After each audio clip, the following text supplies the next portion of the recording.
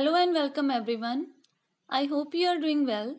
I am your chemistry teacher and in this video we are going to start chapter 3 of chemistry, elements, compounds and mixtures.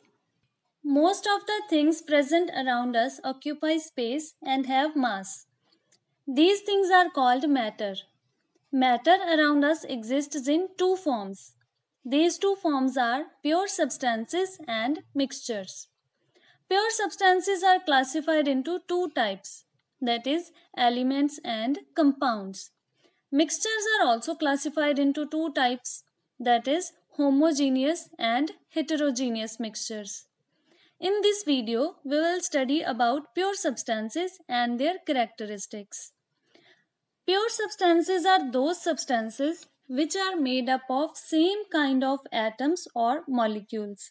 For example, this gold bar is made up of atoms of gold only. So, it is a pure substance. Pure water is composed of same kind of molecules, that is H2O molecules. So, it is also a pure substance. A pure substance can be an element or a compound. Let's know what is meant by an element and a compound. Firstly, let us know about element. Any substance like gold, carbon, helium, etc. that cannot be broken down into simpler substances is called an element. We can also say that an element is a substance made up of only one kind of atoms. For example, copper, carbon and helium are elements because we cannot break them into simpler substances. Also, copper is made up of only copper atoms, carbon is made up of only carbon atoms and helium is made up of only helium atoms. So that's why these are called elements. Then a compound is a substance composed of two or more different types of atoms chemically combined in a fixed ratio by mass.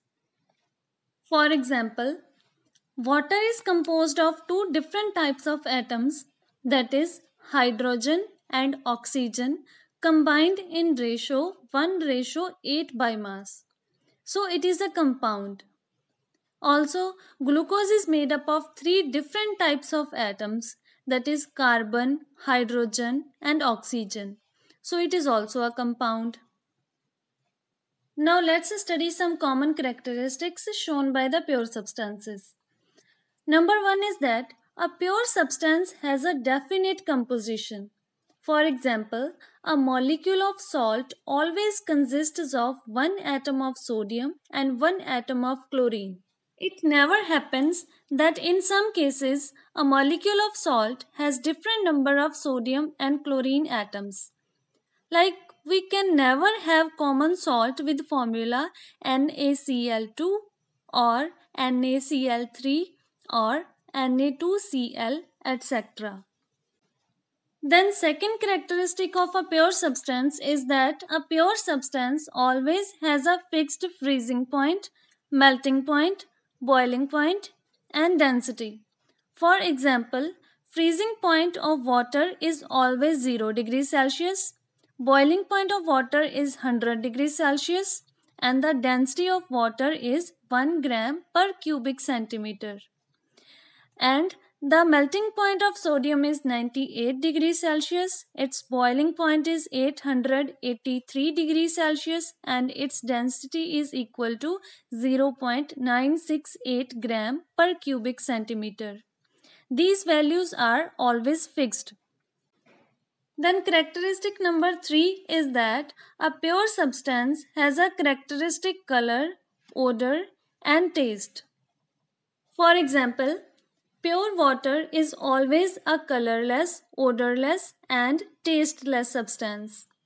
Color of copper is always reddish brown and taste of glucose is always sweet.